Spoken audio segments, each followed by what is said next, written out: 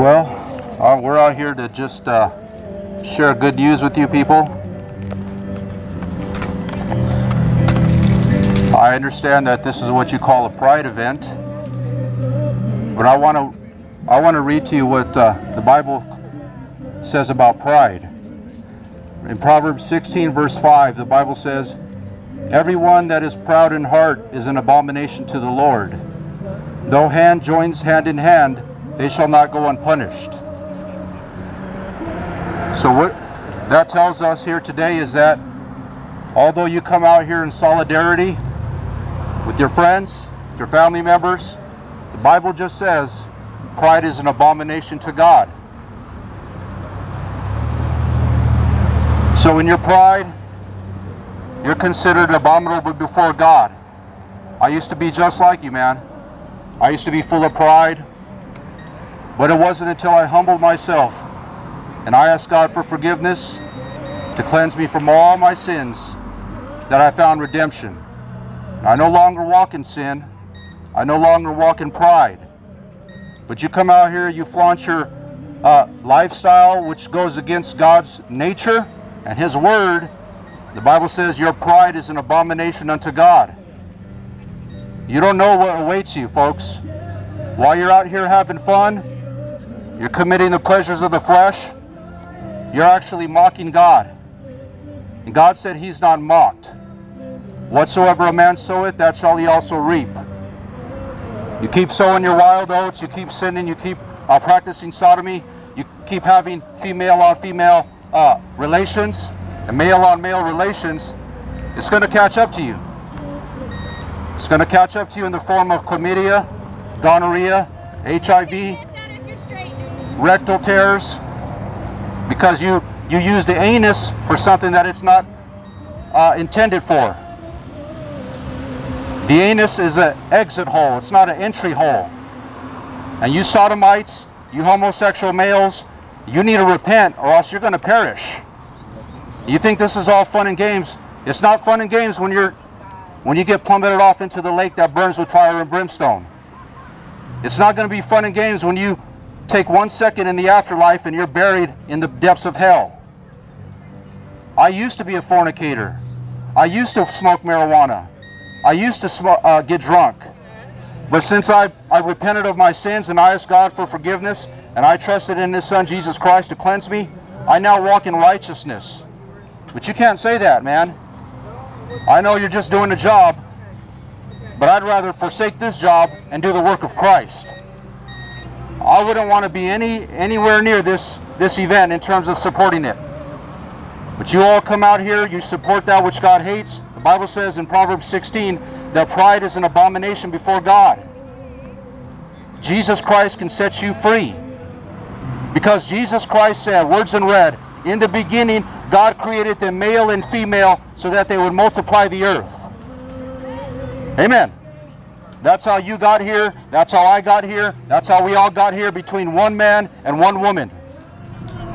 You're not speaking contrary to their lifestyle.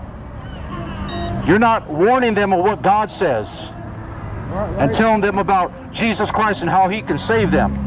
Why are you bothering me? Because I have a mandate from God to preach the Word. You have a question, sir? Hate. What is hate? Oh, I preach the Bible. That's hate. That's hate to you. I have a right to preach the Bible verbatim. Okay, let me tell you one thing. Okay, that's fine, but the way you preach it, bro. Hey, man, I'm not here to sugarcoat anything. You're not supposed to sugarcoat. We're living in the last days where people are sinning hard. I got to preach hard. You got to preach hard, but no, we're not here for patty cakes, man, and handshakes. The Bible says, warn the wicked. Preach. In season, out of season. Preach, not harass. What does preach mean, man? In the Greek, it means lift up your voice. It means to herald the gospel. I don't appreciate that smoke, man. Why don't you have a little common sense and a little decency? I don't appreciate you. Well, what you're doing right now is against the law. I don't want to smoke marijuana, man. I used to be delivered from that. I don't smoke cigarettes. The way you say I don't care what you do. Doesn't matter. The Bible says in 1 Corinthians 6:9. That's fine. Okay? Say that. Do you not know that the unrighteous shall not inherit God's kingdom? That's the unrighteous. Be not deceived. Neither fornicators, nor idolaters, nor adulterers, nor effeminate, nor abusers of themselves or mankind. That means homosexual. All of us. Nor thieves. All of us. But hold on. Verse 11. And such were some of you. But you are washed, you are sanctified, you are justified in the name of the Lord Jesus and by the Spirit of our God. It names all of us. It don't mean come out here and slander one person. I used to be a sinner, but I don't walk in that lifestyle anymore. You're still a sinner. No, I'm not. Yes, you are. I've been saved by the blood of Jesus Christ. I've been sanctified, man. I don't smoke cigars like this rank sinner here. I don't try to stop the gospel. But you're stopping the... Okay, why are you blocking me, man? I'm not blocking you. Okay, well, let me walk. This is a public sidewalk. Walk. This is the land of the free, home of the brave. You don't want them to be delivered from their sins. You want them to be bound up in their homosexuality. I want them to be set free. I know about former homosexuals, former lesbians. Give me some space, man. Give me some space. You're going to go straight to jail. Get this on camera, and we're going to call the cops. You go straight to the pen. But you harassing us. Actually, city jail. So, folks, you see that the devil doesn't want me to preach, but I'm going to preach anyways. I'm the devil. Because you're working for the devil right now. You're under the spirit of your father, Satan. I preach the gospel of Jesus Christ. Jesus Christ said, unless you repent, you shall all likewise perish. You're not preaching right. Luke 13, verse 3. You're not preaching right, man. But you don't understand that because you love your sin. Do I love my sin? Yes, you love your sin, man. Yeah, I'm flesh, yeah. But I know there's a God, and I know He's real. Well, if you know He's real, why don't you obey Him, man? Why don't you trust Him and repent of your sins? Jesus said repent, man. That means 180-degree turn. It's right. No one else is going to tell you the truth. No one else is going to tell you what's right and what's wrong. I'm here preaching right, man. You don't want it because it's the truth. You want me to say, Jesus loves you? This I know because the Bible tells me so. That's what you've been told in Sunday school. But I'm here to tell you that unless you repent, you're all going to go to hell fire. You're going to burn, man. You're going to burn. And your burn's going to be that much harder for coming against me. Yeah, He's going to afflict you, man. He's going to afflict you because you're coming against a man of God. Okay? The Bible says, touch not God's anointed. Do His prophets no harm. Okay, but you're touching me in a sense, essentially by blocking me, by countering what I'm doing. Okay, I'm here to preach the gospel. And you're killing your lungs, man. Why don't you give your lungs a little mercy? They're crying out for help. How long have you been smoking? How long have you been putting nicotine in your body? How long have you been doing that? Preach the word. In season and out of season. It says that we shall not murder. Murder. Thou shalt not murder. When you smoke your cigar, you're murdering your body, man. You're killing yourself. Okay? When you smoke your marijuana, you're getting drunk. The Bible says no drunkard has any inheritance in God's kingdom. 1 Corinthians 6, 9, and 10. So when you take one hit of marijuana, you're immediately intoxicated. When you vape, you're intoxicated by tar, rat poison, okay, bathroom cleaner, okay, carbon monoxide, all types of sick poisons that you're putting in your body. But you're not going to stop the word of God, man, because I have an inheritance. I've been redeemed by the blood of the Lamb. I don't have one tattoo on my body, not one ear piercing, because God called me from a very young age. When my parents sat me at the edge of the bed and they told me about stories of Sodom and Gomorrah and how God rained down fire on those filthy sinners. I was about knee-high to a grasshopper when I heard that story. When they told me about the flood and the days of Noah and how God destroyed the whole world by a flood, by raging waters that came above the wicked's head. And they were not able to get out, and they were drowned. Only Noah, a preacher of righteousness, was saved, and his 7 family members. So shall it be in these last days, when God will save His elect. I'm one of them. When He will spare us from God's wrath, I'm one of them. The Bible says, much more now, being justified by His blood, we shall be spared from the wrath of God to come. Amen. I don't appreciate that cigar smoke. How many times do I got to tell you? Stop blowing your cigar smoke in my face. Hey, officer, can I hit this out of his hand? You keep blowing that cigar smoke in my face, and I'm gonna hit it out your hand. You keep blowing that cigar smoke in my face, and I'm gonna hit it out your hand. Get that cigar smoke out of my face. I don't want to smoke your cigar. Can we just? Thank you. Can we just? I have a public right of way here to stand on the sidewalk. You cannot impede me, sir. That's self-imprisonment. That's imprisonment. Thank you. Folks, when you disagree with someone, you don't smoke in their face and blow it down their lungs.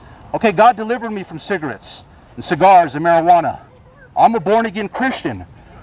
I don't want to smoke cigarettes. I want to be sober. I want to be vigilant, because the adversary is seeking whom he may devour, the devil. He's out here to steal, kill, and destroy, but Jesus Christ came that you might have life. You might not be on this list. Show them the list. Point it that way. I used to be a drunk. I used to be a pot smoker. I used to be a fornicator. I used to be a porn watcher. But God delivered me, and He could deliver you too. So when you stand out here in solidarity with the prideful, the Bible says pride is an abomination unto God. Proverbs 16 verse 5. The Bible says, humble yourself before the mighty hand of God, and He will exalt you in due time. That's what I did, folks. I had to lay down my pride, and I had to humble myself before God, and He forgave me of my sins. And He taught me in His Word how I ought to walk, how I ought to live my life. Jesus Christ said, I am the light of the world. Whoever follows me shall not walk in darkness, but shall have the light of life. But when you wave this rainbow flag, folks, you're slapping God in the face. You're spitting in God's face, because the rainbow was a sign of a covenant between God and man, that He would no longer destroy the world in a flood. But you make a mockery of God, and you wave it in your pride, which is your shame. The Bible says you glory in your shame. God's coming back, and He's coming back for a church without spot, wrinkle, or blemish. He's coming back for His bride.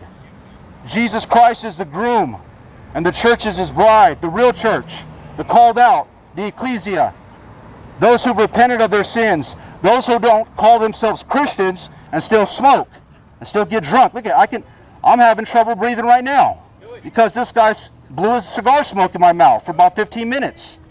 I don't like that. I don't appreciate that.